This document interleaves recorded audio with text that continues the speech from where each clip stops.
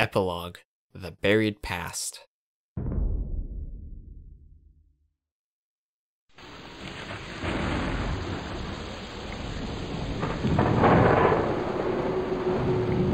When the old man had finished the story, the travelers were silent for a long time. Finally, the younger one of them spoke up. And you found him, old man? You found dead Ulio and buried him?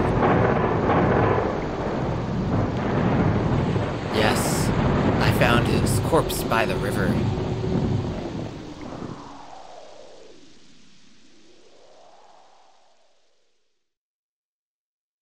It was a happy day for Ulio when he died. All his pain ended. All his pain ended when he died. Yes, the pain ended. His pain ended. Yes, yes, my good man. It most certainly was a salvation for him. And what happened to Princess Luana?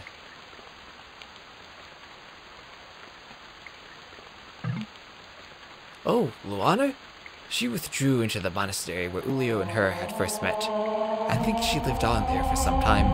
She never spoke a word to any living person anymore. Too big was her grief and her shame. Although nothing really happened between her and Ulio. Hold on.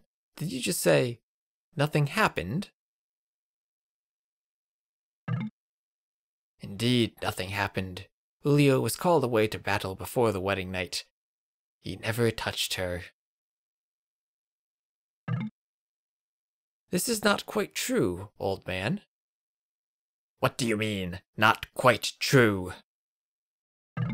I know a bit of the Ulio story myself. The final battle against the Yuri did not take place until much later. When Ulio and his army left for the western shores, he and Luana had been married for more than a year. Slanderer! This is not true! Ulio left before the wedding night! He never touched her! I am speaking the truth, old man.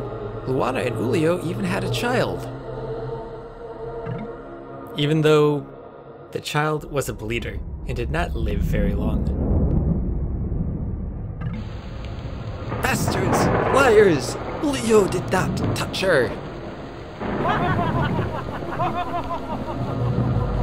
And the child? There was no child! There was no child! He did not touch her! Alright, old man. He did not touch her! He did not touch her! Calm down. Alright, he did not touch her. Fine with us. He did not touch her! He did not touch her! He did not! He did not! The old man collapsed on the floor and lay still. When the travelers turned him around, they looked into a lifeless face. The travelers sat motionless, staring at each other.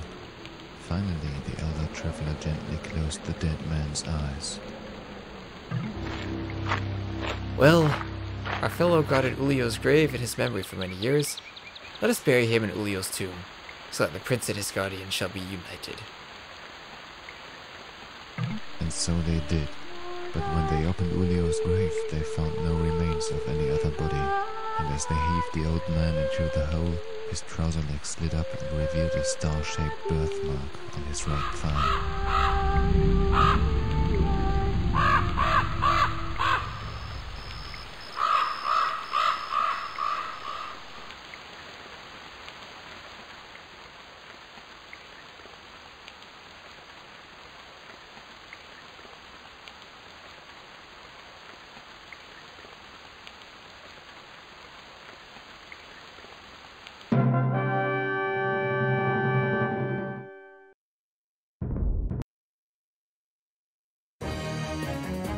So that is the end of Ulio. Indeed, finally at the end. Just roll the credits. One of the old SCN Punk websites that's not up anymore. There's a link to that in the Tamerlane campaign. You clicked on some guy in one of the early scenarios and he told you to visit their website.